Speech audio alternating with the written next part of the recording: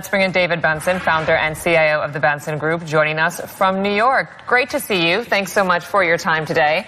Well, let's just get you to weigh in here, David. I mean, overall, when it comes to market direction, we are at this stage now where everyone is wondering what happens next for the markets. It does seem in the last few days we've been kind of in this cautionary trade. Give us your assessment. Well, I think that we've been there for a couple of months now, and we've had little periods we moved higher, been a couple minor adjustments, primarily in the technology side. But my view has been for some time that valuations are quite rich with those things that performed best last year, the FANG group, the big tech, but a lot of the smaller technology names as well, that I'm not sure everyone is noticing that they are indeed rolling over. Even with a recent little comeback, they still have stayed really in a downward trend.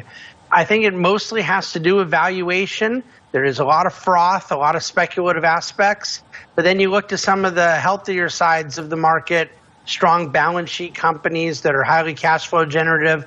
They weren't loved by investors last year. They're much more loved this year. Yeah, some of those companies that are more loved this year include the financials, David. But we just heard a little snippet there of the testimony on Capitol Hill, or the exchange, I should say, between Jamie Dimon. And it makes me wonder, I mean, is the regulatory risk hanging over these companies accurately priced in? And perhaps not even from a pure regulatory standpoint. I mean, if we just talk about some of the tax risks as well on the cards. Well, let's start with the regulatory side, because I think that the regulatory abuse that the sector has taken has been going on for 10 years. And ironically, from the clip you showed, it's with some of the very same people. And JP Morgan's corporate profits over the last 10 years are $250 billion. We bought the stock after the financial crisis in the 20s. It's currently in the 160s. So the regulatory issues that they've tried to throw at a JP Morgan have clearly not been able to hold down their earnings power and their highly competent management team. Now, I think that when you look to the tax side, it's something that would apply to the entire market. So there's both the uncertainty as to what they're going to be able to do politically. I'm very skeptical that the administration has either the votes in the Senate or the House to be able to pass some of the more egregious tax things they might want to do. But I also believe that whatever happens tax-wise is going to happen across the board. It can be negative, but it's equally negative across all sectors and asset classes. David, good morning. Tanvi joining in this conversation. Would you continue to be bullish on banks if there was a regulatory overhang for these entities?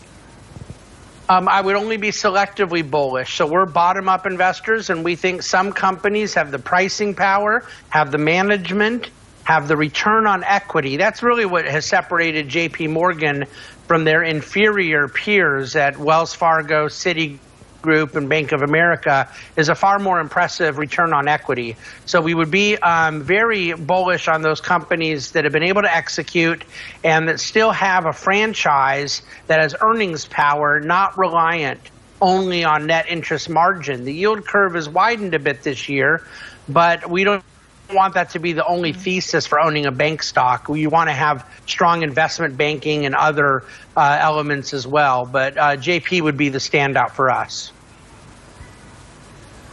Okay. Where are we in the energy cycle, David, according to you? Because you're bullish on that space as well. And we've seen the energy index gain about 34, maybe 35% year to date. You are also advocating the USCF Midstream Energy Income Fund ETF. So I want to get your thoughts here. Yeah, when we talk about being advocates for the energy sector, we're primarily focused on the midstream space.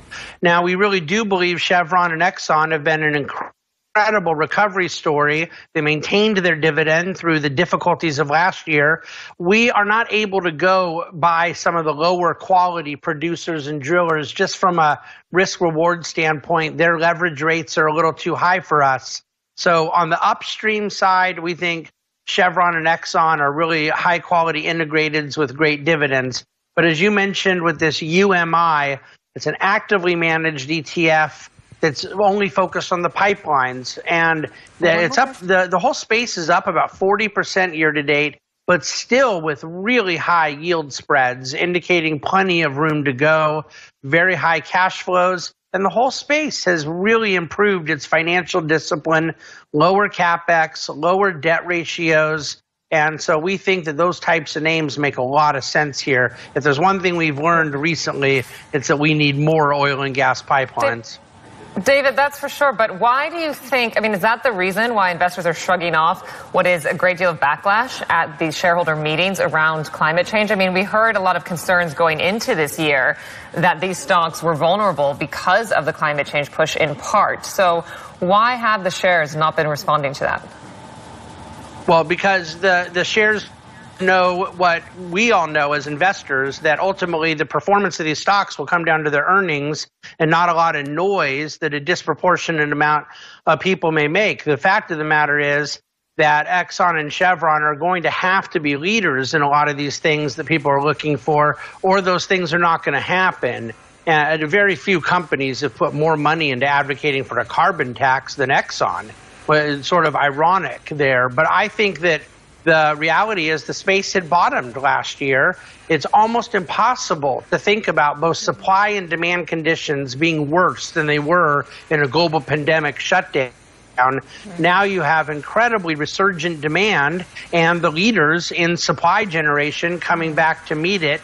I think that's why the shares are responding. These are cash-generating machines when the world is up and running. Right. And if the business still seems viable, then why not?